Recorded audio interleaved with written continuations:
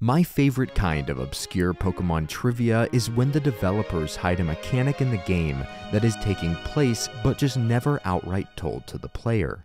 Like how in Black and White, the drums that play in the music will only play when you are walking around. If you're standing still, they'll just stop. Or how in Ruby and Sapphire, when they added an island in the game that has a 1 out of 65,000 chance to spawn. But you probably knew those. What I find interesting is that the vast majority of seasoned Pokemon fans have only scratched the surface of the hidden mechanics that are tucked away in every single addition to the Pokemon series. If you enjoyed this video, this is actually episode 12 in my Obscure Pokemon Facts series. And these videos do take me a while, so if you want to be notified when a new one is out, you can hit the bell down below. And now it's time to dive in. Welcome to the secret world of hidden mechanics.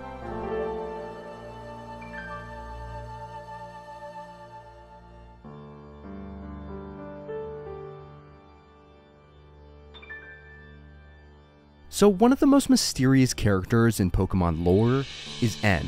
He's found his way into tons of theories, partly because he's just a genuinely interesting, well-developed character, but N is also portrayed this way by Game Freak, using multiple very well-hidden mechanics to convey that feeling.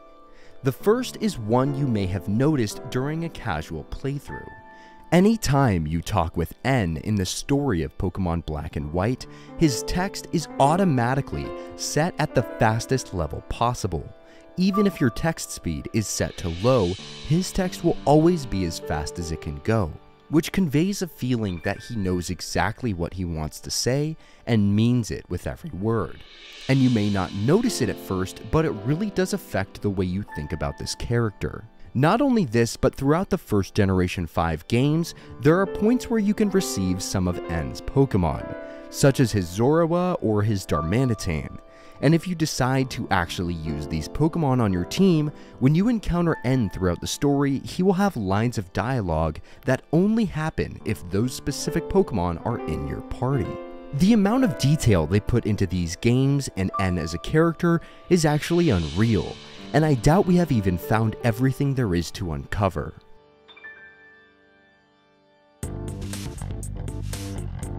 I think most people are aware that certain abilities have other effects that aren't explicitly mentioned anywhere in the game. Magnet Pull boosts the spawn rate of steel types in the grass. Swarm boosts the sound of Pokemon cries that play in the overworld of Pokemon Emerald. Well, there's a lot of these that you're probably aware of, but in Generation 8, they discreetly added an effect to an entire type that I bet at least a decent amount of people never knew about. Ever since Sword and Shield, Ghost-type Pokemon gained the ability to always escape from battle. No matter what the speed of your Pokemon, or whether you're fighting an arena-trapped Diglett, you'll always be able to escape if you're using a Ghost-type. And I would love to see Pokemon add more exclusive effects to different types. Let me know in the comments if you have any ideas of some. This next fact entailed me having to learn how to make Charizard class level Curry in Pokemon Sword, but after many attempts, I just couldn't do it. So I threw down my apron and signed up for the sponsor of this video, HelloFresh. HelloFresh is a service that delivers fresh meal kits to make delicious gourmet meals straight to your door. It's okay if you're not the best cook. Everything's already pre-portioned with step-by-step instructions to ensure that each meal takes 30 minutes or less to make. If a 10-year-old kid can catch monsters, I know you can make some mean sweet and spicy apricot chicken. Contrary to popular belief, good food does not have to cost $1 million. HelloFresh is 72% cheaper than eating out and grocery shopping. Spice up your week with some cheese-stuffed burgers with pesto aioli, or an Old Bay shrimp and sausage boil, or eat the whole box on the first night because you have no self-control. Use my link or go to HelloFresh.com and use code POGFINSEPT16 for 16 free meals across 7 boxes, plus 3 surprise gifts.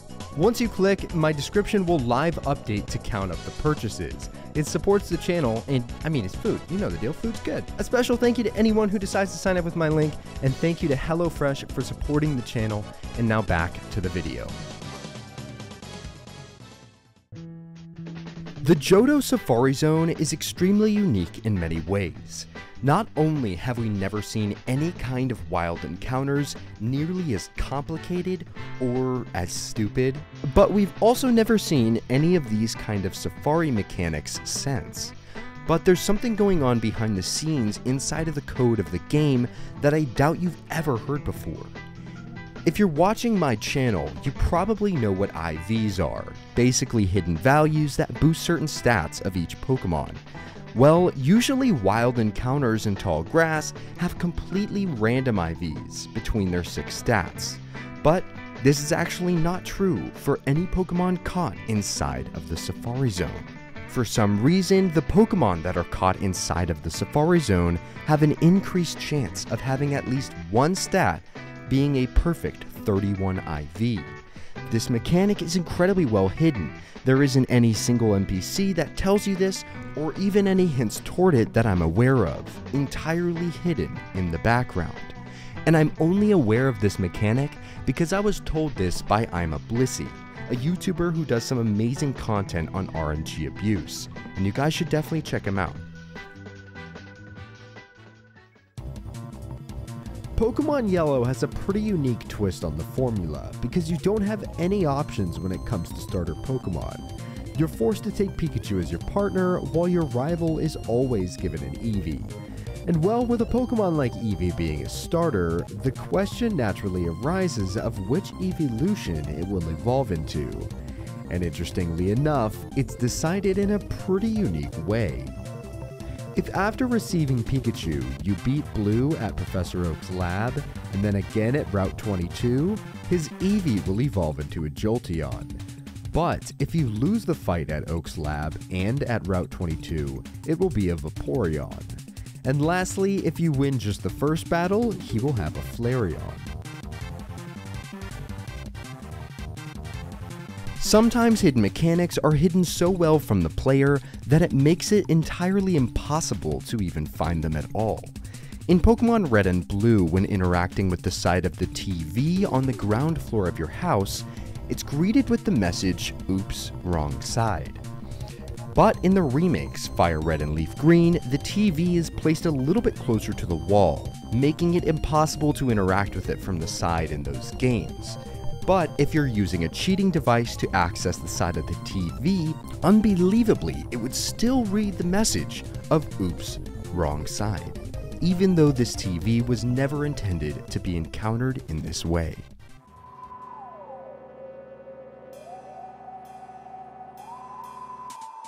It's become a tradition to have a fact about Diglett in every single episode of this series, and I love how Game Freak has had to change certain things just to accommodate for this strange little mysterious mole. But I bet you'd be intrigued to know that Game Freak has been building even more strange lore mechanics about Diglett since Generation 2. And this next fact I'm going to tell you is without a doubt my all-time favorite. Pokédex entries go very overlooked, but an entry from Pokemon Crystal gives us an insight about an extremely well-hidden mechanic entirely exclusive to Generation 2. Diglett's Pokédex entry goes as such. Its skin is very thin. If it is exposed to light, its blood heats up, causing it to grow weak. Obviously, Diglett's main hideout is Diglett Cave in the Kanto region, being the only place to catch Diglett in Gold, Silver, and Crystal. And according to the Pokédex entries from this era, Diglett much prefers the nighttime and colder weather. So to show this through the games, during the nighttime inside of Diglett Cave, they secretly boosted the spawn rate of Diglett and Dugtrio. How can you boost the spawn rate of a Pokemon if the cave only spawns 100% Digletts? Well, instead, they boosted the 100% Diglett spawn all the way to 400%, meaning it will take you 4 times less steps to get a Diglett encounter inside this cave at night, making it a task to walk through without a rappel when the sun goes down. They also added a 200% boost to the morning time as well, and that's not even all. As days turn into nights in Diglett Cave, the levels of the Diglett that spawn will boost to almost double the levels that spawn during the day. The levels swing all the way down to level 2 in the daytime and all the way up to level 34 at night. This is without a doubt one of the best hidden mechanics in the series, and I wish they still cared about adding these type of things that make the world feel really different in each location.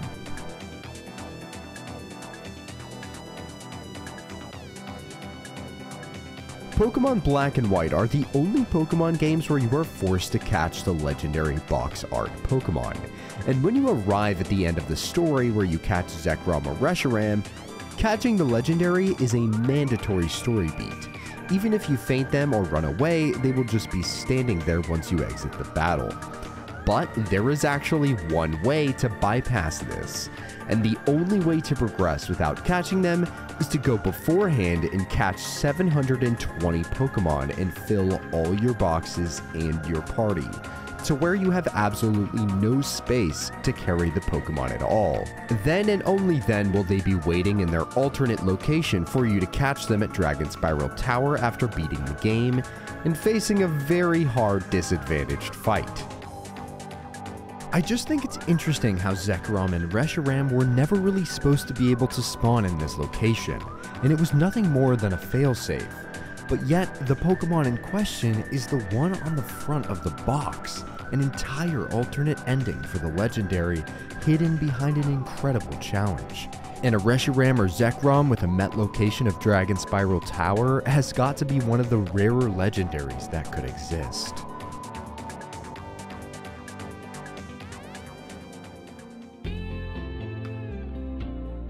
Generation 2 introduced some of the most loved mechanics in the Pokemon series to this day, with shiny Pokemon being one of the most important ideas to ever be put in a Pokemon game. Which, if you want to know why I say that, I made literally an entire video about it. It's up there. But there's an extremely weird mechanic with one thing that is slightly rarer than a shiny Pokemon: Pokérus. Pokérus, which I'm sure you're all aware of, will double your EV gain when your Pokemon have it. You see, to get Pokérus, all you have to do is run around in the grass over and over and over again. With a rate of 1 in 21,000 or something, it will take you quite a while. But in Gold, Silver, and Crystal, for a completely unknown reason, you cannot get Pokérus until you reach Goldenrod City. No matter how many battles you do or Pokemon you encounter, it will never activate the coding script to allow your Pokemon to get Pokérus until you arrive in Goldenrod City. And this could infer that this city is the origin of Pokérus. But that's just a theory.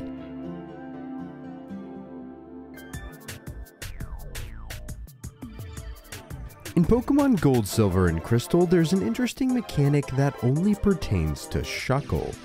If a Shuckle you have in your party is holding a berry, every time you battle with it, as soon as the battle finishes, there will be a 1 out of 16 chance for the berry that Shuckle was holding to be turned into a berry juice afterwards. This is really strange because abilities didn't exist until Pokemon Ruby and Sapphire, yet Shuckle never gained an ability that allows it to do this, so it's just a strange one-off mechanic that has been completely forgotten about for the last 20 years.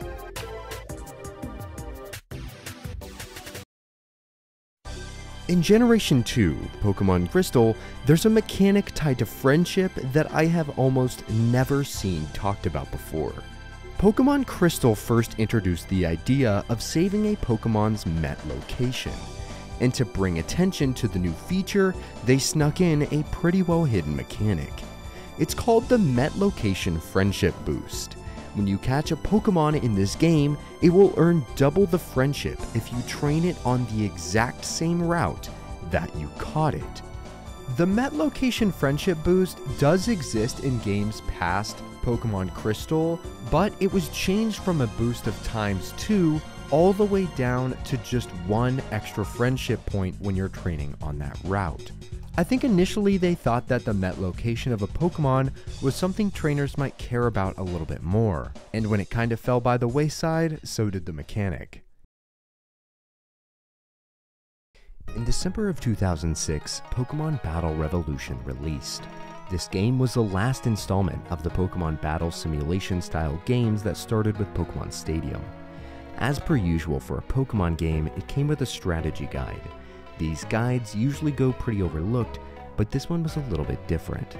Inside of the guide lied something rather strange. Everyone knows about shiny Pokémon, shiny legendaries, shiny mythicals, but what about a shiny trainer? According to the Battle Revolution guide, after beating the game and defeating certain Colosseums, it was possible to obtain 6 different Pokemon-themed costumes: a Groudon, a Kyogre, an Electivire, a Roserade, a Pachirisu, and a Lucario. After beating all the trainers and the Colosseum leader, who was wearing the costume, they would then give it to you to wear whenever you want. But what was really interesting was a picture that was attached to the bottom of the guide, hinting towards the possibility that these costumes could be shiny. Although no one had ever seen one in game before, occasionally people would post on forums asking how to obtain them. But because of this game's small audience, they didn't gain enough traction in order for a casual player to fully understand how it was possible to even find these. The only hint was to keep battling them, and so for 13 years, these shinies lay dormant, undiscovered, lost to time and obscurity. That was until November 4th, 2019, when a shiny costume was found for the first time in recorded Pokémon history. The description read, "Here is the long-awaited proof the internet has been lacking for years and to this day, in regards to the existence of the alternately colored versions for the Colosseum leaders' outfits/costumes in Pokémon Battle Revolution." A shiny hunter known as Shiny Falco left a detailed message about his journey and his discoveries searching for the shiny costume, but also presented was a devastating problem with his own find. The French guide to Battle Revolution gave him wrong information about how to actually keep this costume, due to a translation error that said the player must have already obtained the regular color Groudon costume, yet in the English guide it says the complete opposite. And after Falco's battle was over, the costume was gone. But with every journey of discovery comes another journey of preservation. The hunt was still on, and the torch was ready to be passed. 3 years later, a shiny hunter and friend of mine would unearth the second shiny Groudon costume in internet history, and this time with the triumphant information that allowed him to keep this costume for good. Oh my god! Oh my god! Oh my god! Oh my god! Oh my god! Oh my god! Oh my god! The hunt took him over 8,000 encounters, and due to how slow each encounter is, having to beat every single trainer beforehand, this hunt ended up taking him 3 years. And after talking to him on Discord about it, he told me about how the video that Hunter Falco posted confirming its legitimacy motivated him to begin the hunt himself, and it wasn't until about 2 months ago when it finally paid off. Since then, one other shiny hunter has claimed the shiny Pachirisu costume, but the other 4 are still completely uncharted Pokemon territory. To me, these unfound shiny Pokemon represent the pure essence of Pokemon in itself. Mechanics and truth buried in subtle words and lightly hinted secrets. Every once in a while, a secret will spread and cause a worldwide hunt to uncover the truth. But sometimes a secret will fall into the depths of obscurity and remain tucked away in its own pocket of completely uncharted waters. But this is why I love this community, because we care about mechanics that have been thrown away and forgotten. It allows us to open the dialogue and truly unearth mysteries, and begin the never-ending quest to uncover every lost piece of Pokemon history, no matter how small or forgotten. So with that said, thank you genuinely for watching this and allowing obscure knowledge about the things we love to have a place to live and be remembered.